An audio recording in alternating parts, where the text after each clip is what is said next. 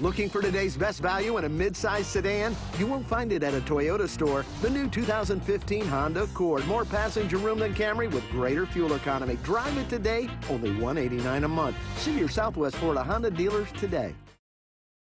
Right now on Wink News at 5, just minutes ago, Wink News learned a woman accused in a Collier County carjacking has died following a deputy-involved shooting. It's all started just after noon at the Sunshine Ace hardware store in East Naples, but the crime scene was spread through several areas. Wink News reporter Jennifer Jones has followed this story for us all day. She's live at Treviso Bay now with breaking new developments. Jennifer. In the past 30 minutes, we have learned that suspect is dead. The Collier County Sheriff's Office not releasing her name at this time until her family is notified.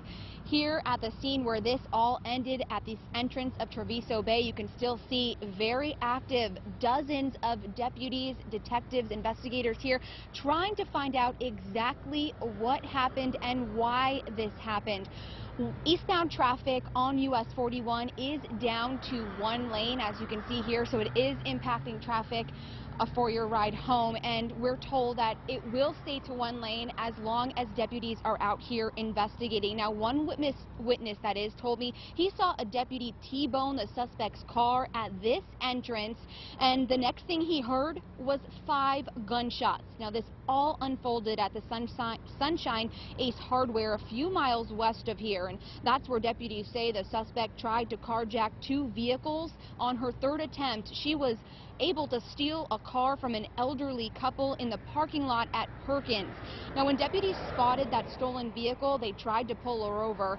After a short chase down US 41, a witness tells me he saw a deputy hit that car, and then he heard gunshots. I looked up and I saw a red undercover cop T-bone another car, and then I kind of told everybody here, come in, something's going on.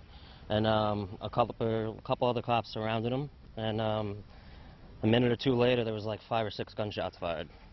And we just kind of stood around and waited just to see if whoever it was alive.